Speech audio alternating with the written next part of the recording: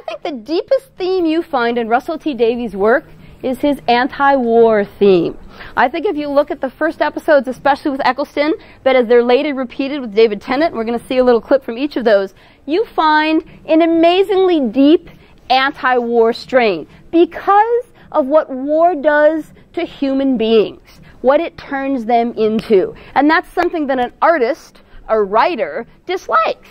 Because an artist wants to see someone succeed through their creativity and through bringing something important and positive into the world. One of the things I said last time was I do believe the reason that Who succeeds now at such a level is because it's a positive view of our future.